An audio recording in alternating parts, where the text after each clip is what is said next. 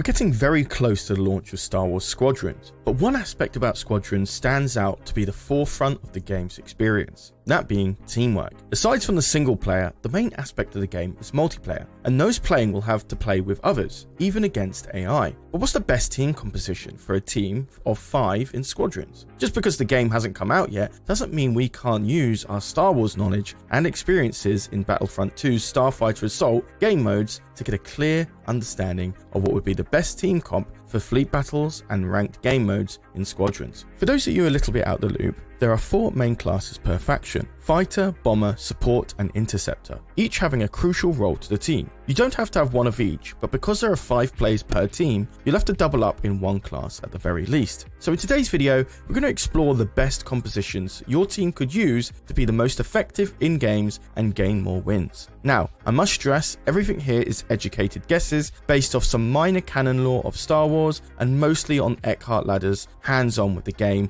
earlier last month. Not to mention, there won't be one exact team comp that beats all. This game's meta changes based on the components offered for each class, the enemy comp and map control. We'll get to those aspects later in the video. But before I jump into the topic, my question of the day is, what will be your secondary class in Star Wars Squadrons? Whilst I could choose Fighter, Interceptor is my primary class, so I doubt I'll be very helpful, let alone compatible in most team comps with that choice. So understandably, I'd most likely choose Support, as I'd rather like to help my teammates rather than rely on them, which is where the Bomber class falls in my opinion. But what about you? Let me know in the comments down below. We read all of them and try to get back to some of you. Also, if you love all things Star Wars Squadrons, Empire of War, and just Eckhartsladder, Corey Loses, and myself, playing games like Mario Kart or Fall Guys, definitely hit that subscribe button. We have plenty of cool stuff coming your way. Now, on with the video.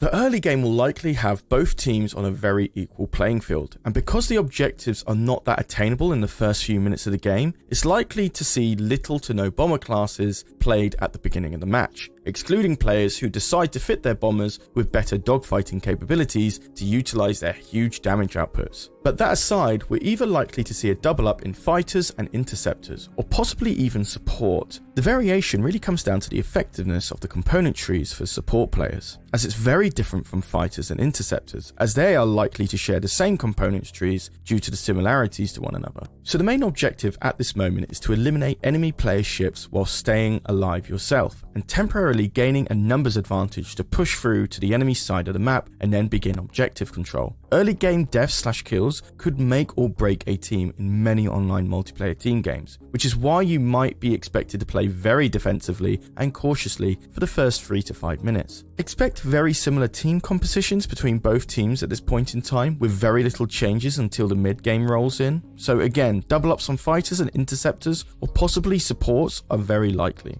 If you find yourself in a 1v1 where you're getting pretty outplayed, whether that be a counter to your components tree setup or the player is just generally better than you, which is a totally acceptable way of thinking mind you, then disengaging and locating other opponents or seeking assistance might be the best option first, before swapping out classes or even dying, as your team really cannot afford a 4v5 whilst you're in the middle of changing class or waiting for a respawn timer. Not to mention, the morale bar is so important here. Not only does dying cause a numbers advantage to the enemy, it also adds a significant amount of morale points in their favour, allowing subsequent kills to follow. Remember, the enemy will try to maximise their small advantage window whilst they have it. The mid game is likely where you're going to see the most variation in team compositions, as the risk might not have as much of a fallout as early or late game does. If you're dominating the game, you may see your team double up on Y-Wing or TIE bombers, just to get the job done quicker before any chance of a comeback. If you see your opponents running one of each class and an extra interceptor, your best bet might be to mirror that also. I'm unable to at this time to give an accurate idea of what is even a good suggestion. TIE fighters, TIE bombers and TIE interceptors have no shielding, and I'm unsure if that type of micromanaging is even going to have that much of an effect on how games play out in Squadrons. But what I can say confidently is do not feel you should be pressured into being a fighter instead of an interceptor when there are already 2 in use. Fighter and interceptor gameplay really boils down to preference and not by expectation of the class. Just understand that picking an interceptor relies on you taking out enemy players so that your teammates can secure objectives. as interceptors are really weak against capital ships. The gameplay is likely to be considered more fun as it's harder to be killed and slipping behind cover to avoid tracking missiles is a breeze. But Squadrons is a team game. You always do best to understand at least 2 different classes, especially when playing alone. I could see well communicating, high skilled, tentative teammates work in which the bomber is being well supported across the map to the objective line. Bombers are incredibly slow and really rely on TIE Reapers and U-Wings to survive, and fighters or interceptors to fend off enemies, which is why 2 bombers in a team composition may be very uncommon. But again, this comes down to factions. I feel the X-Wing could feel sluggish to some players when compared to the more nimble Imperial TIEs, but its multi-role abilities could be more effective in more unique situations. And because they're decent performance in dogfights, 3 fighters in a composition isn't out the question. Just unlikely, as many are going to favour the A-Wing or TIE-Interceptor. Double support is tricky to suggest in my opinion. They're absolutely crucial to a team's composition, but to double up on them really relies on the components tree and their ability to disengage fights when they're alone. But I will say in my opinion, the support class is likely a dark horse in terms of how high the skill ceiling will go for these type of players. Whilst it's easy to visualize an A-Wing or TIE-Interceptor players dominating the battlefield and essentially carrying their team to victory, I think there's a possibility that it'll likely fall on the support more than anything. Their speed allows them more movement across the map and can react quicker when they can tell players are in need,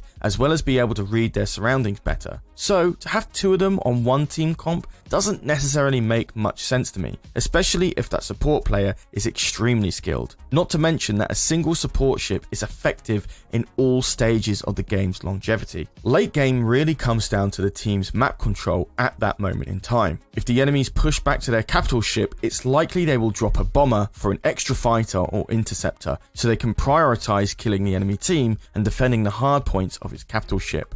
Late game really comes down to the team's map control at that moment in time. If the enemies are pushed back to their capital ship, it's likely they will drop a bomber for an extra fighter or interceptor, so they can prioritize killing the enemy team and defending the hard points of their capital ship. But if the enemies have the map control advantage and have you pushed up, they may attempt hard bombing runs with 2 bombers to finish the job and win the game. There is a possibility that as your capital ship loses more and more hard points and health, that the enemy could start swapping out to a 5-man bombing spree. 5-man bombers may be slow, but their toughness may take your focus away from other bombers that might slip by and finish the job.